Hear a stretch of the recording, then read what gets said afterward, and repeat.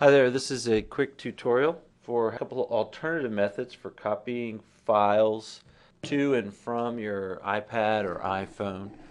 iTunes has a facility for you to move music and videos and things like that to and from your device. I just connected my iPhone here. I have autoplay enabled, so that pops up this window which allows me to open the device and view the files. If you don't have autoplay enabled on your machine, you can just navigate to My Computer or Computer down to your Apple iPhone and to Internal Storage. That'll give you a DCIM folder, and that's a lot like a camera that you might have, digital camera. Just open that. There's a subfolder, open that, and then here's all your images as well as your movie files that are on your device. So I'm just going to right click here on image 14, copy that, and then here on my desktop I'm going to paste it. So now I've copied image 14 onto my PC.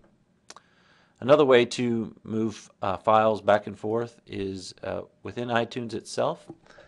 Lots of apps allow you to use and manipulate files. So I'm here in iTunes, and if I select my device, which is my phone, and go to apps and scroll down, you can see there's this file sharing section, and this will identify any of your applications that allow you to share files. For example, Evernote does that.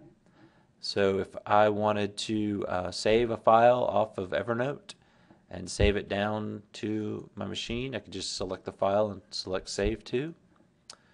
If I wanted to add that image file, I think it was image 14, to Evernote on my iPhone, I could click Add here and scroll down and find that image 14 and click Open, and then that adds it to Evernote on my iPhone.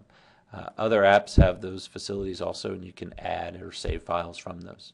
So that's just a couple ways to move files on and off your iPhone or iPad. Thanks.